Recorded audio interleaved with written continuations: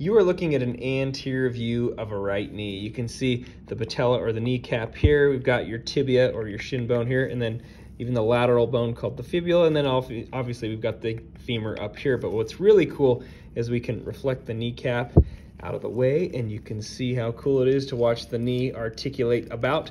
And we've done some cool videos on this knee joint before, like we've talked about how it's an arthritic knee. You can probably hear the bone on bone here versus the part that still has some cartilage.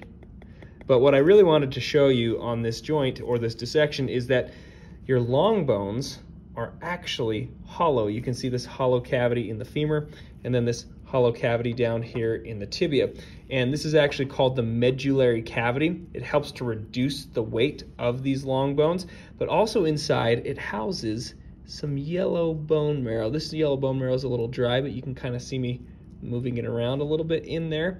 But yellow bone marrow is made of adipose or fatty tissue. So you actually store some energy in your bones.